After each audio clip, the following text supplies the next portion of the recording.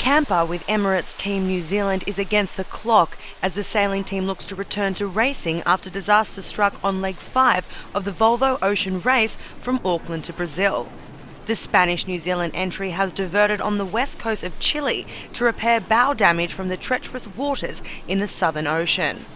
The boat battled against massive waves of the South Pacific in more than 50 knots of wind as the boat speeds over 30 knots.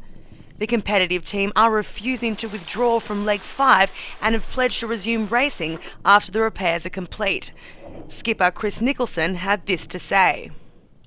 We're currently about 2,300 miles from our new destination, which is Puerto Mont in Chile.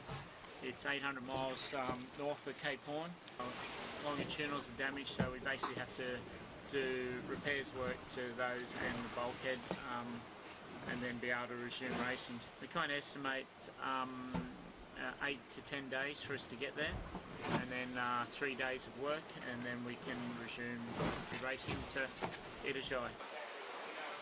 Sally Turner for IB Times TV.